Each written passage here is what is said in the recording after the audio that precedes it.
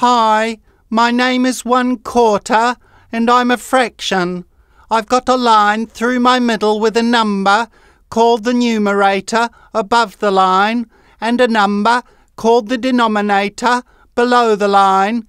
The first part of my name is just the name of the number that's my numerator, 1.